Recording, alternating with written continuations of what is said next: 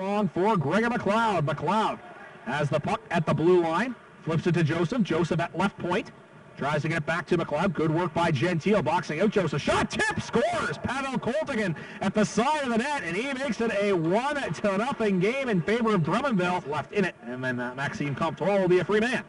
Here is Derek Gentile coming up the right side. Drops to the slot for Boudria.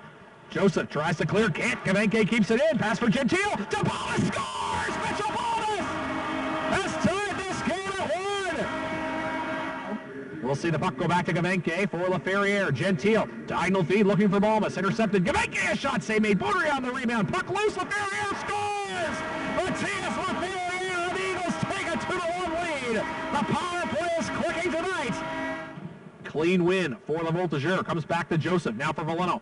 Valeno cross ice, scores, pass to Maxime Comtois, and he has tied this game at 2. Joe Valeno cross crease pass to Comtois. Derek Gentile will begin the shootout.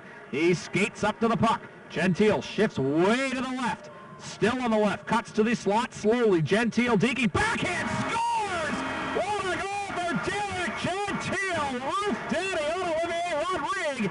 And he'll charge at that puck, not much of a lead up. Shifts slightly right and then back to the middle. Head fake, scores! Gregor McLeod. A little shimmy shake there. A lot of head faking a la Paul McElveen, and then ripped it over the shoulder of Kevin Mandalise. Gentile getting the goal. Now Joe Valeno coming in. He can win it for Drummondville. Valeno coming in with lots of speed, and he scores!